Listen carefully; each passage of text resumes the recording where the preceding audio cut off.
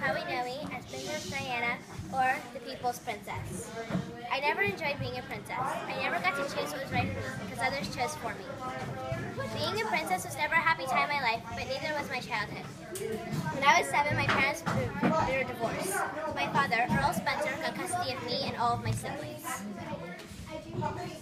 As a child, I struggled being different. Divorce was very uncommon during the 1960s. When I was 8, my father sent me to boarding school an hour away from home. I only got to visit my family on weekends. I struggled in academics, but excelled in sports, and I most enjoyed community service. In the summer of 1979, when I turned 18, my parents bought me an apartment, or flat as it's known in London. For money, I babysat the children of my sisters and their friends. I love working with children. I was pleased when my sister connected me with an assistant teaching job at a kindergarten. In July 1980, I was invited to a party at my friend Philip's house. I got to watch him and Prince Charles play polo. After the game, Charles and I talked for hours. After 6 months of dating, he proposed. The response from the public and press was very intense. They called my flat and followed me everywhere. After the engagement, I moved into the Buckingham Palace, where I was taught how to talk to the public, treat household servants, shake hands with people, and even how to wave to a crowd. Charles and I spent hardly any time together before the wedding. Finally, the big day had arrived, July 29, 1981. It was marked the wedding of the century, and they even made it a national holiday.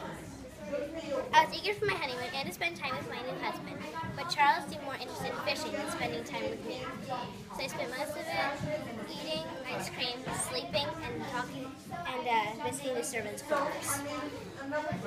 After the wedding, I thought people would be less interested in me, but it seemed everywhere I went I was the center of attention. As princess, I knew it was my responsibility to produce an heir to the throne. In 1982, I gave birth to my first son, Luke.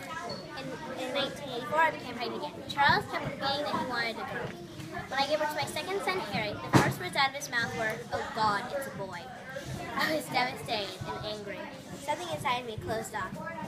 I was devoted to my sons, but Charles and I spent less and less time together. Despite the pressures of my family marriage, I kept up my public appearances and took special interest in helping people less fortunate. In 1987, I agreed to open the first British hospital ward dedicated to AIDS patients.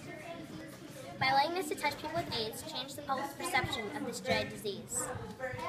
I became involved in my charity work with sick and disabled AIDS patients, the homeless, and later a campaign to clear landmines. In August of 1986, my divorce was official. I was pleased to have more freedom from the royal family, but was worried it would take over my boys' lives. A year later, I was in Paris with my boyfriend Dodi. We were eating dinner at a restaurant at the hotel, but the press was so intense we decided to escape to the back entrance. By the time the driver had pulled up, 6 cars and motorcycles of paparazzis were following us. We ran a red light to avoid them, but we lost control of the car and crashed. I died at approximately 4 a.m. on August 31st, 1997. More than 2.5 billion people watched my funeral on television. Life is a journey. Mine was a difficult one.